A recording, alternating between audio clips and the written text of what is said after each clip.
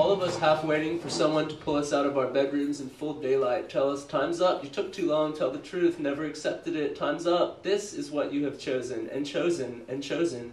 I want to tell you about all of my other friends, major life experiences, places been, conversations, conspiratorially shared, responsibilities, pains, fears, hopes and dreams, promises, small compartments of disregard containing everything holy.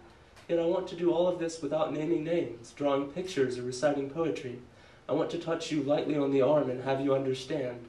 I want to move forward without leaving everything behind. I know that we are only as rich as the feelings we had during our first experiences, feelings we have long construed and misconstrued into thoughts that only bear a resemblance to who and what we are. This is the one thing you were given to bring to life. Being, a broken glass in fragments, used to hold goblets of dust for the mirrors we hid in our closets, planted a planet in my heart spinning wonderfully off rails into darkness, territory I had marked void for some reason, that is void. Hello, gentle planet, hello, creatures and noises and dreams, what music I'm hearing, the churning of bugs in my mud.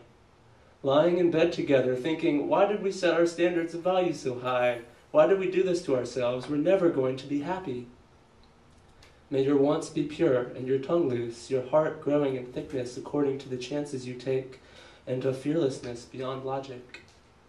We're going to go on an adventure, he said, but moments later, I don't even think I'm going to put up the cheese. The most we can say is what our favorite song is, and sometimes that is enough. I can't remember mine. The concentration of a man who has been silently concentrating for a long time, counting, always counting something. Babe, I just saved your life, but now the blanket's on fire and it's on my crotch. The way you typed crotch was really great. That was great. There was a dark spot that became an eye, and when I looked into it, it responded, winked at me, and I nodded, desperate to keep it visible and to interact with it. The universe. Sun-dried tomatoes, he said. Make sure. Waiting for a hunger so specific, I can talk about it, order it, line it up, and count my hunger. Some of these cats, man, and some of these fishes. Breath-catching like parachutes through inspiration, respiration, mouths open, retire, retarded, retired, reiterate, mouths open, say fuck yes. Stand up and start walking, the glass will become goblet, dust become human, the mirror on every mantle. Thank you.